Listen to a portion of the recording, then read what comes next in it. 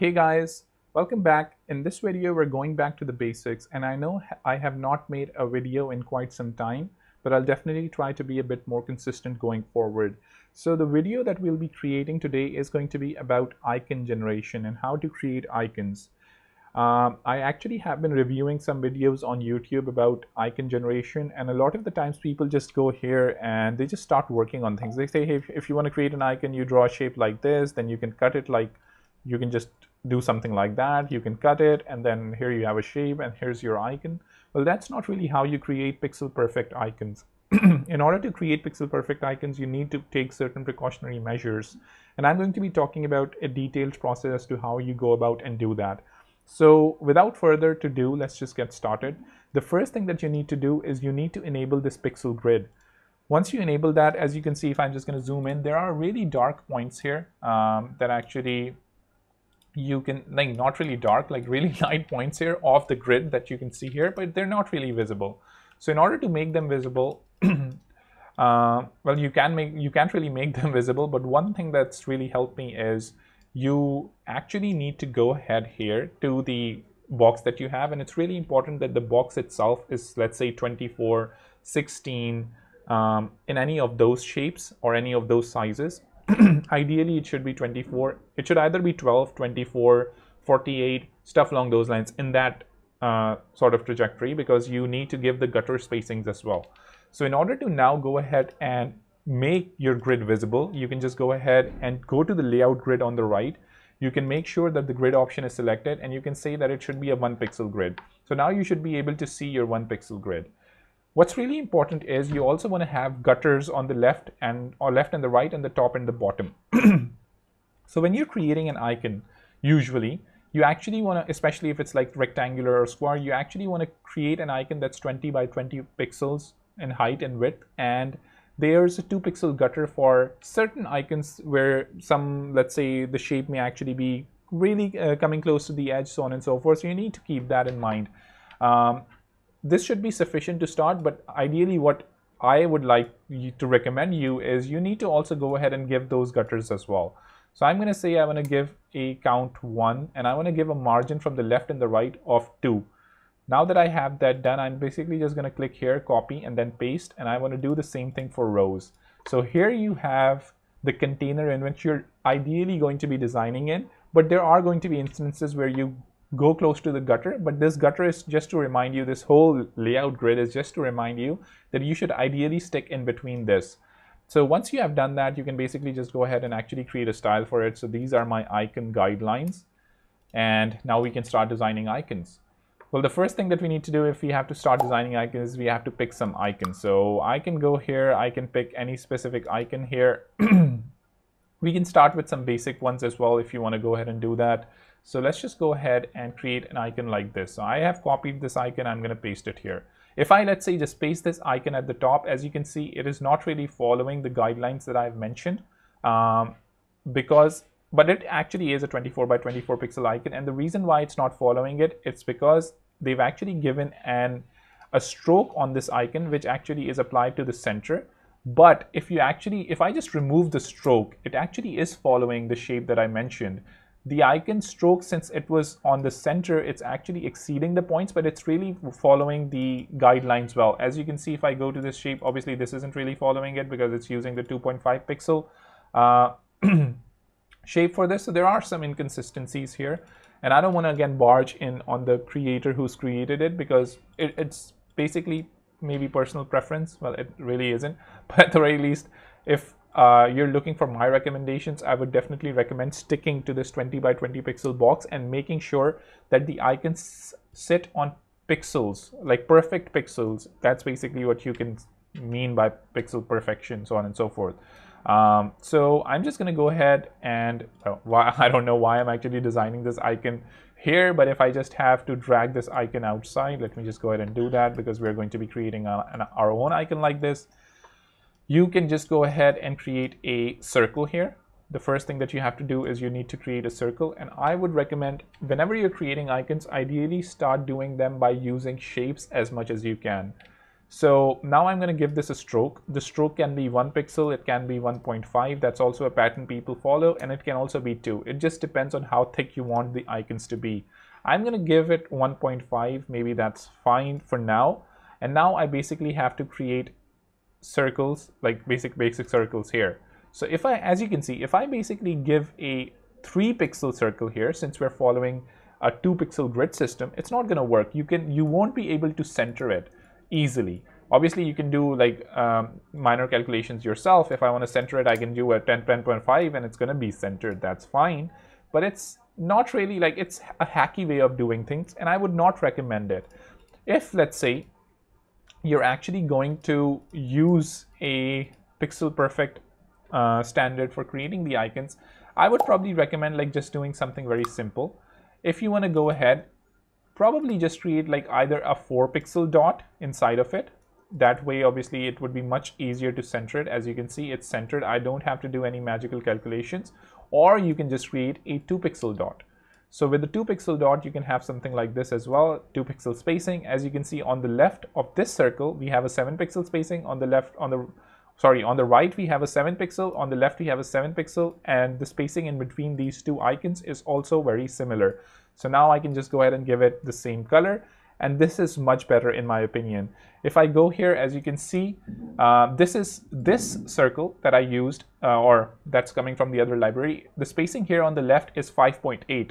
The spacing here on the right is 5.7. The spacing at the top is 10.8. The spacing at the bottom is 10.7. So this isn't really a pixel perfect icon. It may visually look like it, but it's not. So, but this should be fine as well. Like minor deviation should be okay, but I would recommend not to deviate at all. If you want to give some spacing extra, you can give it like this. And as you can see here, it would always be 6. Here it would always be 6. The bottom and the top should always be consistent. And this is how you go about create a pixel perfect icon. I'm going to go ahead and I'm going to create, let's say, 3 or 4 more icons, and maybe we can choose a different library here and choose a complex icon. The gear icon is a complex icon, which sometimes people have some problem with when they're creating it. So let's just go ahead and actually do something like that. I'm going to go here. I'm going to duplicate this shape. I'm going to paste the gear icon here. So the gear icon looks something like this.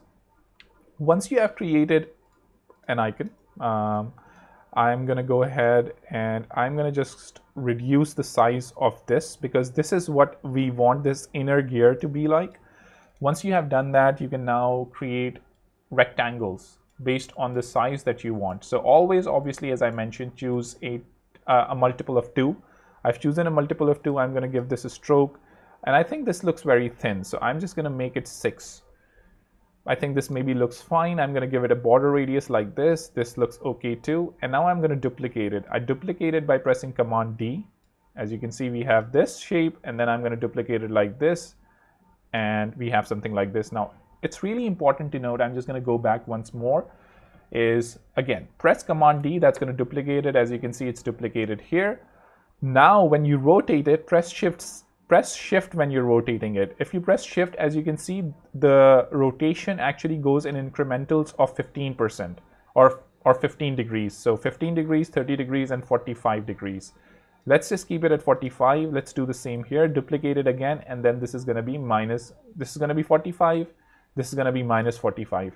So here we have our grid icon, or sorry, gear icon, and I can also make it slightly something like this. Maybe 60 makes sense here. I mean, I'm just creating it in front of you, and we can experiment with it. So now that I have all of these selected, I'm also going to make it 1.5, the stroke, because that's a consistent thing that we've been using. We want to keep it 1.5. Now that we have this grid icon and maybe we're happy with it or whatever, let's just go ahead and combine that. If we combine that, as you can see, nothing really changes, but all of these are combined within a shape. I'm just going to remove the fill here. I'm going to go to the fill here. I'm going to give it a stroke of 1.5, remove it, and here we have the outer object of our gear icon. I can go ahead and I can create a circle here. Always remember, use a 2 pixel. Always use a shape that's in the 2 pixel multiplier. and then I'm going to make this 1.5 because that's the 1.5 is a consistent pattern that we're using. Now obviously you can go ahead to this shape. I'm going to go to my circle. If I want this to be very closer to the edges, I can also do something like this, and it's going to be closer to the edges. If I want the grid nodes to be slightly smaller, I can do that too. I can say that this is going to be like slightly reduced, and I can do it like that as well. But that completely depends upon you and the grid shape that you like. You can also go ahead here afterwards, since it's a union, you can say I really want these to be very rounded, something like this, and you can do that too. But that's completely upon you. Those are minor details. So now that we have that done, let's just probably drag another shape from some other file, maybe this one, or maybe we can just go ahead and choose some other file completely. I'm going to go back, and obviously this loading is taking some time, so I'm just going to go here and I'm going to drag a shape, maybe this one as an example, or I don't know, maybe this one, or maybe let's just do a slightly complex one, which is something like this. So let's just go ahead and create something like that. Okay, so now that we are here, let's just go ahead, duplicate this, and let's just go ahead and see what we can think about this shape. So in order to create a shape like this, it's really important for us to realize what this shape actually would be, or what this icon would be if we're just considering it in terms of a shape. So if we're just looking at it, I think it looks like an arrow or something, right? It just looks like a basic arrow. So if we were just to create an arrow, I'm just going to go grab the pen tool. I'm going to click a marker here, click here, go to the center of this shape, which is a bit hard to find. Maybe it's something like this. We can obviously grab a line here to make sure. Yes, that seems to be the center. So now that we have that done, let's just go ahead and actually try to create a shape like that. I'm going to remove this, and let's just go ahead and first of all obviously do this inside. We're actually creating strokes that are following the inside pattern. Let's just make all of these points rounded. I'm going to go and give all of these, make all of these points rounded like this. And since you can see that now that I've made them rounded, they're actually coming inside of the 20 by 20 pixel container. So now we can go ahead and manually drag them out if we want to. So now that we have that done, let's just go ahead, press enter. Now we have all of the points here. I'm going to say I want to create another center point here. So as you can see, the center here is slightly above. Now that we have that done, I can just basically go ahead and move that maybe slightly above like that. Now that we have that done, I can press the command key, or I think like control key on the Windows, and I can basically just make a curve, and this curve will flow automatically now. So now that we have that done, we can obviously rotate it like this. Now in order to make it similar to what we have there, I'm going to press Alt and I'm going to drag it a bit down. I can also press Shift to drag it. Maybe something like this makes sense. I'm going to go to this edge. I'm going to press Alt and I'm going to press Shift, and I'm going to drag it like this as well. Just make sure that whatever dragging that you're doing is actually pretty close to the drag that you have positioned here.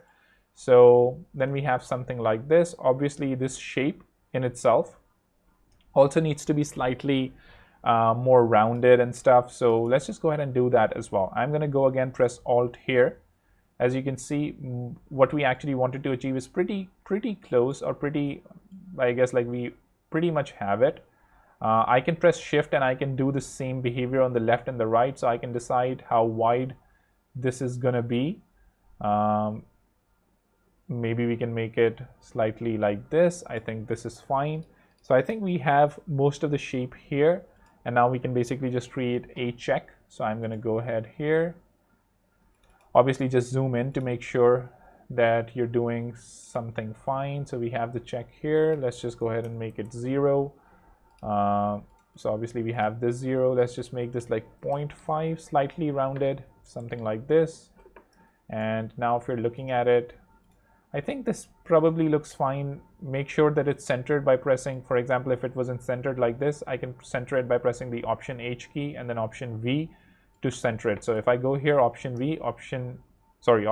H and Option V, and that's basically going to center it.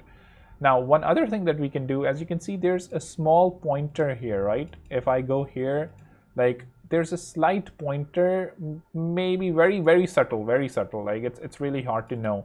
And one other thing that you can see here is this shape is actually straight from the top, right? It's close to the edges from the top, but after a while then it starts blending in.